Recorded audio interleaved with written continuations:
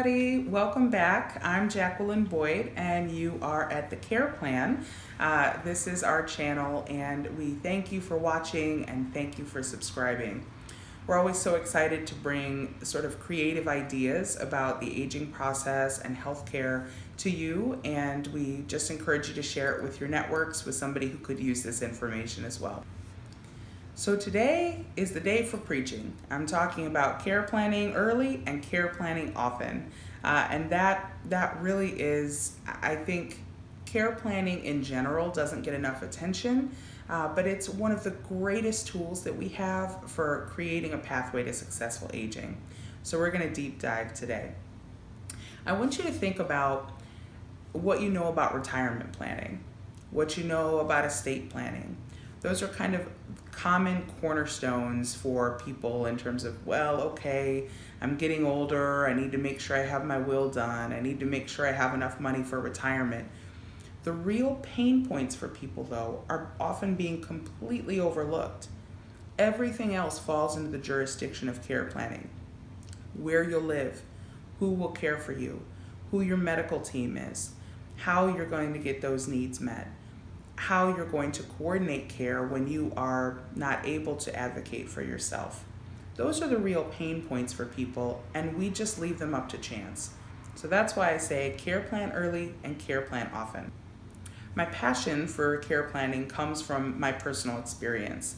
So I've shared in other videos that I used to work for a home care agency, and that was really part of what sparked my interest in care planning and care management. By the time that we saw people, they were already in crisis. They needed caregivers, they were just getting out of the hospital or out of a rehab nursing home facility. They were scared, feeling disempowered, and not feeling great. And I said, after working with about 1,000 families, I said, there's a better way to do this. We can demystify the aging process. We can at least make some of these decisions ahead of time. You know, aging is really, it's not an accident, and we should treat it like it's gonna happen. So I think about care planning in the same vein as drafting your will or saving that little bit of money every month for retirement. Care planning should start early, and we should be consistent about it. In my own life, I care plan as often as I feel necessary, but for myself, I set time aside every year because I know that the people that are gonna show up for me at this point are gonna be my friends and my younger relatives. So I take the time every year to get away and to invite those people to come with me so that we're in a fun environment, building relationships, but we spend a day care planning, talking about what does everybody want? What are you scared of? What are you excited for about getting older? Care planning can be a lot of fun, and I encourage you to do it with friends, with wine if that's your choice, with food, in an environment that doesn't feel high stress or depressing. This is your life, and these are your choices. And once you get into it, I promise it can be a lot of fun. So in summation, the two major reasons to do care planning are to give yourself the choices that you deserve and to relieve the burden on your loved ones. As a culture, we tend to do this to the aging, to the idea of aging. We're like, nope, not getting older, not thinking about it, holding on to youth for as long as we can and being active and engaged for as long as we can. But the reality is that we're all gonna need help at some point in time. And we don't do our loved ones any favors by not giving them a guidebook. A care plan is really a guide to how you want your care to look. And if you don't talk about it, if you don't say it, if you don't write it down, nobody's gonna know. Ideally, care plans should include the basics of the following. What you want for housing. Do you see yourself staying where you're currently at? Do you want to move to Florida where it's warm and you don't have the freezing cold snow that we have here in Chicago? Do you want to be in an elevator building rather than in a walk-up or a two-story? Who do you want around you? Do you want to live next to your family? Do you want to move closer to your friends? Or maybe live with your friends? Those are things that take planning. It takes 10 to 15 years to do any kind of co-housing or communal living environment if you're building it from scratch. So housing and location and all of that deserves your time and attention. So that's one area to consider in care planning.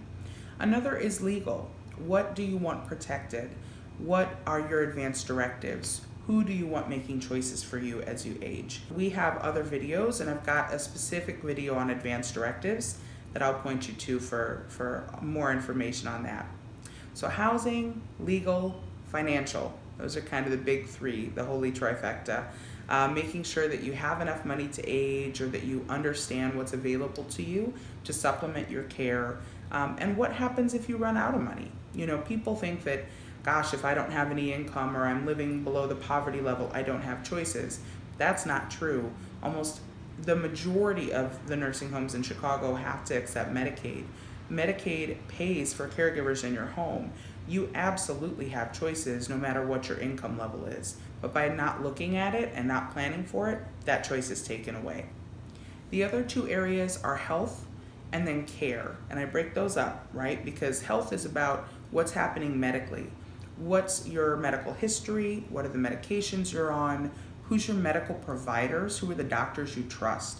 And if you don't have any, then that's a task to go onto your care plan, finding a medical team that you trust that can follow you and advocate for you. And the final piece is about care. Who is going to care for you? What do you want that care to look like? If we don't think about it, again, that choice is taken away. So I don't know about you, but I know exactly what I want my care to look like. I know exactly what I want to have happen. I've written it down and I've talked to all my loved ones about it. I think this is particularly important in communities where we don't think that we're going to age. So for LGBTQ communities, as a woman of color, I know this is very true for my communities. People haven't thought about aging because we didn't think it was promised to us. But that's no excuse. It's time for us to claim our aging process and to put it in writing, talk with our loved ones, and begin these conversations so we can all age well together.